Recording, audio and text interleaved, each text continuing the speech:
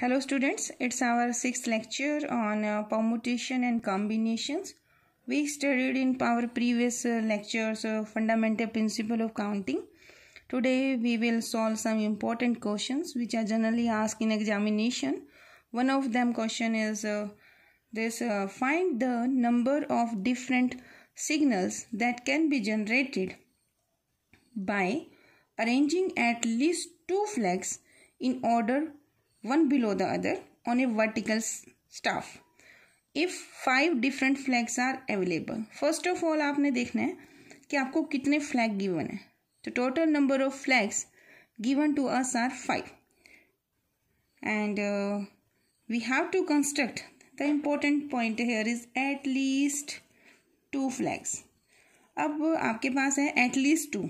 In this type of questions whenever there is at least 2 तो आपके पास जो आप सिग्नल बनाएंगे using these flags that may be of 2 flags, you can construct the signals using 3 flags, 4 flags or 5 flags. So the first signals can consist of either 2 flags or 3 flags or 4 flags और 5 flags. तो ये question करने के लिए हम क्या करेंगे, हम इवेंट कंस्ट्रक्ट करेंगे. I will consider my first event. हम क्या लेंगे कि जो सिग्नल है वो 2 फ्लैग से बना है. तो this is my A1 and this is A2, this is A3 and this is A4. तो I will found how many signals I can construct of 2 flags out of 5 flag. And second I will find कि how many signals I can construct using the 3 flags out of 5 flags. Similarly 4 flags out of 5 flags, and how many signals I can construct using all the 5 flags. There is the case of OR, यानी कि आपका जहाँ मैंने last lecture में किया था जहाँ और होगा वो सभी क्या होंगे, ऐड होंगे.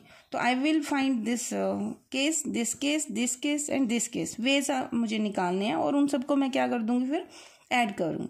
तो hair M1 is number of different signals generated by arranging 2 flags.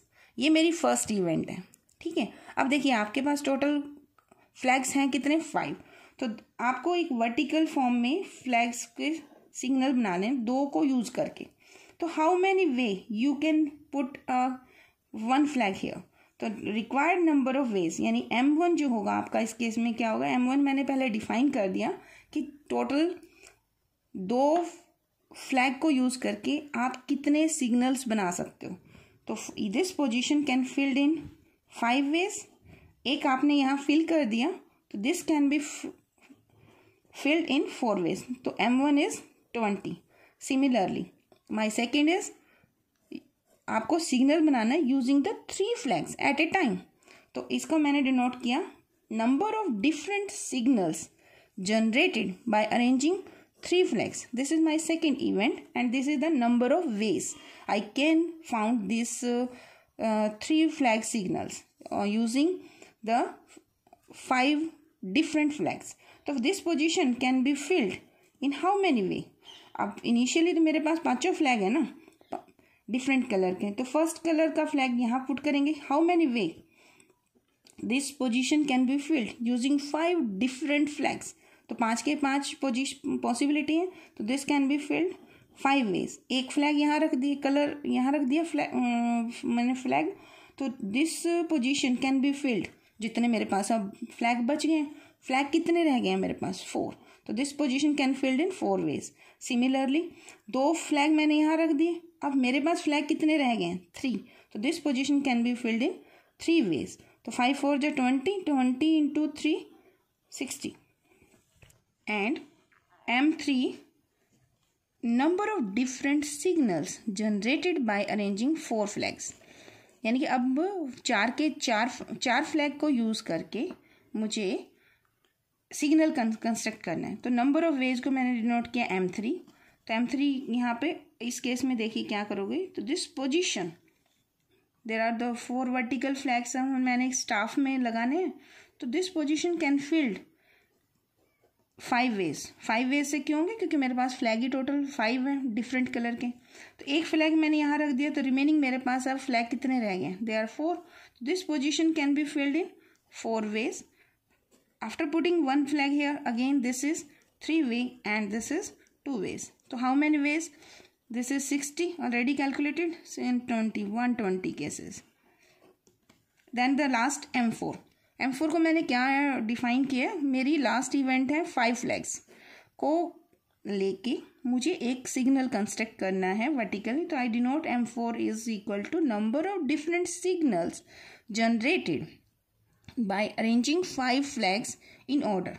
तो इसके केसेस क्या बनेंगे, देखिए हेयर द 5 वर्टिकल आपके पास पोजीशंस होंगी। तो this position can be filled, M4 is equal to क्या बनेगा, this position is filled in 5 ways, 4 ways, 3 ways, 2 into 1. So this is 5 factorial and this is again the case of 120. As I told in the starting, मुझे बनाने थे number of signals generated by arranging at least 2 flags. तो at least 2 flag का मतलब है 2 flag से कितने बनेंगे, 3 flags और 4 flag और 5 flag. तो number of total required signals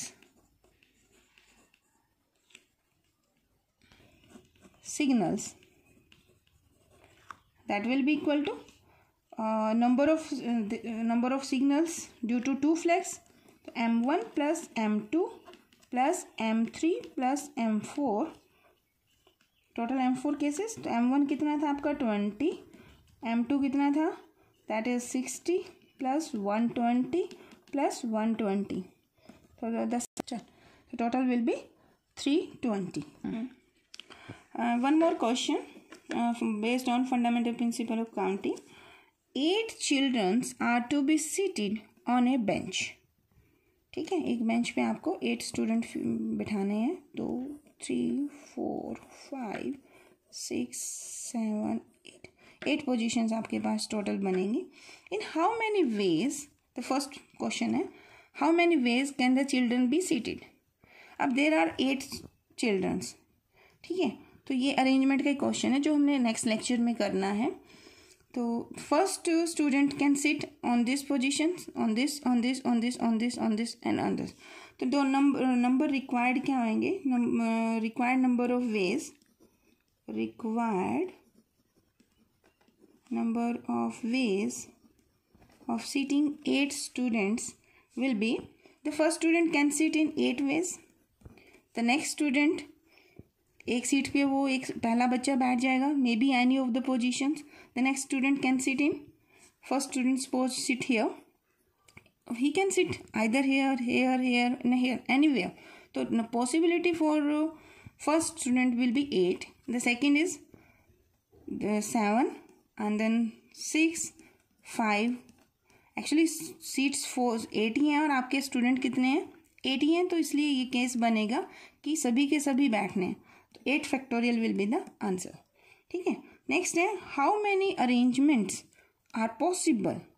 देखिए अगेन द अरेंजमेंट, जब आपको कभी भी सीटिंग भी करवानी होगी ना स्टूडेंट्स की, क्योंकि मान लो फर्स्ट स्टूडेंट है S1 है एंड स्टूडेंट इज S2. अगर मैं 2 की सीटिंग देखती हूँ तो S1 S2 एक केस बनता है और S2 S1 ये लेफ्ट में ये राइट में, यहाँ S1 लेफ्ट में. तो ये कितने केस बनेंगे, ये 2 केसेस बनेंगे. ठीक है. सीटिंग में हमेशा अरेंजमेंट होता है. ये नेक्स्ट लेक्चर में मैं डिक्लेयर करूँगी और परमुटेशन भी फिर उसके बाद ही हम स्टार्टअप कर देंगे. ये क्वेश्चन उस तरीके से भी हम सॉल्व कर लेंगे. फ्यूचर में हम इस क्वेश्चन को परमुटेशन P कोई फार्मूला है हमारा उससे करेंगे. तो here are the 8 veg. Second part में देखिए, सेकेंड पार्ट में क्या था, how many arrangements are possible if the youngest child sit at the left hand end of the bench. इसमें आपको क्या किया है, ये रेस्ट्रिक्शन का केस बना दिया है, बाउंड कर दिया है कि वन ऑफ द स्टूडेंट, कौन सा, जो यंगेस्ट है, that sit on the left hand side. तो एक स्टूडेंट तो आपका यहाँ फिक्स है, कि उसने यहाँ बैठना है।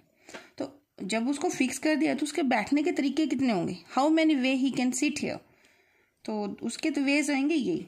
तो सेकेंड पार्ट में रिक्वायर्ड नंबर ऑफ वेज, मतलब रिक्वायर्ड नंबर ऑफ वेज में आपको लिखना है कि youngest child sit at the left hand and, तो number of ways he can sit is 1, remaining seats are 7 and the students are also 7, so they can sit on 7 ways, the second student 6 5 4 3 2 into 1, तो इसके number of ways जो आपके बनेंगे that will be 7 factorial. when you multiply this one you can get this answer, but generally आपको इसको multiply करके answer देना चाहिए। तो 7 into this one is 6 factorial, 7 Guna 6 factorial, 6 factorial कितना होता है आपका 720 होता है, हमने पहले कैलकुलेट किया, तो दिस इज 50, ये 6 फैक्टोरियल की वैल्यू है आपकी। तो मल्टीप्लाई इज 6 फैक्टोरियल यानी कि 7 into 720 into 7, this is 5040 and 8 factorial is also 8 into 7 factorial, ये आपने यहाँ कैलकुलेट कर दिया, तो 8 into 5040 multiply this by 8 we got 40320, ठीक है। One more question, how many numbers are there between 100 and 1000 such that 7 is in the unit place।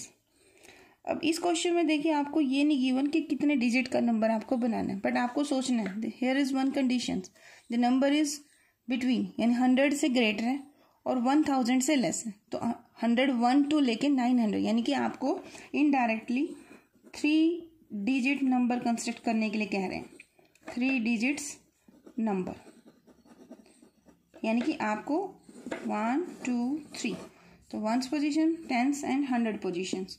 There is one more restriction here कि 7 is in the unit place, यानी इस place पर तो आपका 7 आएगा, और आपको कितने डिजिट का नंबर कंस्ट्रक्ट करना है, 3 डिजिट का करना है।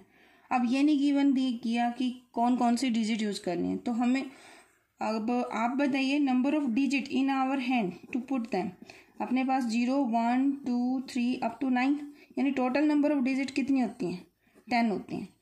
हमें एक चीज़ और भी देखनी है कि क्या रिपीटिशन अलाउड है, nothing is mention here, it means repetition is allowed, but आपको ये पता है कि यहाँ पर इस पोजीशन पर 0 नहीं आ सकता, क्यों, क्योंकि अगर 0 मैं यहाँ पुट करती हूँ तो 00047, this is 2 digit number not the 3 digit number. So here is the restriction, ये आपने सोचना है क्योंकि आपको 3 डिजिट नंबर बनाना है, या आप इसको ऐसे कर लीजिए, आपको नंबर 100 से ग्रेटर लेना है, तो 100 से ग्रेटर नंबर क्या होगा 101, तो 0 यहाँ रखने से तो 100 बनेगा नहीं, आप ऐसा भी कर सकते हो। तो अब आपने देखना है कि रिक्वायर्ड नंबर ऑफ वेज क्या बनेंगे इस क्वेश्चन के, required number of ways, ones position को फिल करना है, that is filled in 1 way because there is a restriction कि 7 should be eight unit place. अब ये पोजीशन ये कितने तरीके से आपकी फिल कर सकते हो, you can write here 0 1 2 3 up to 9, तो number of ways you can fill the tense position, that will be 10 veg, ठीक है। अब come here you can put 0, तो how many way you can put this, you can fill this place, तो आपके पास digits कौन कौन सी हैं, आप यहाँ पे 1 पुट कर सकते हो, 2 पुट कर सकते हो अप टू 9, तो number of ways of filling this position will be 9, so the required answer is 90. One more question, similar question है, without restriction होगा, how many 3 digit numbers can be formed without using the digits 0 2 3 4 5 and 6, remember here important, without using the digit 0 2 3 4 5 and 6। अब देखिए आपको कितने digit का number construct करना है, again the question is 3 digit number, 1 2 3 digit number, and the digits I can used here will be other than this, without using है ना, तो मतलब इनको नहीं यूज करना है, तो हमारे पास टोटल काउंटिंग तो 9 की है, 0 to 9, तो 0 इज नॉट देयर, तो you can use using digits, which digits you can use here, either 1 2 is here, 3 4 5 6 and 7 8 and 9, only these digits can construct these 3-digit numbers, and the required number of 3-digit numbers क्या बनेगा इस question में? 3 digits numbers will be equal to, देखिए this position can be filled, 0 is not here, so this can be filled in either with 1 or 7 or 8 or 9. So this can be filled in 4 ways. After putting any digit here, this position, this is the end case because 3-digit number अपना, this again can filled in 4 ways and this is again filled in 4 ways. The number of ways is 4 4 just 64 into 4, 4 4 just 16, 4 4 just 16, 16 into 4 is 64. ठीक है, this 16 for 64. ठीक है. One more question, important question है ये भी. There are 6 multiple choice questions in an examinations. How many sequence of answers are possible if the first 3 questions have 4 choices and the next 3 have the 5 choices each? So total number of questions कितने which I have to give the answer? 6 questions. 4 5 6. These questions have 4 choices each, and these 3 questions have 5 choices each.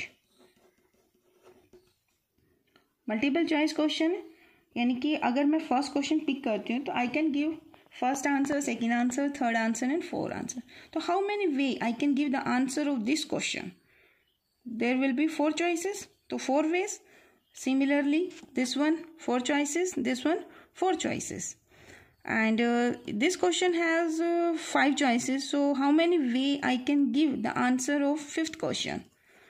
There are 5 choices, so the number of ways I can give the answer is 5.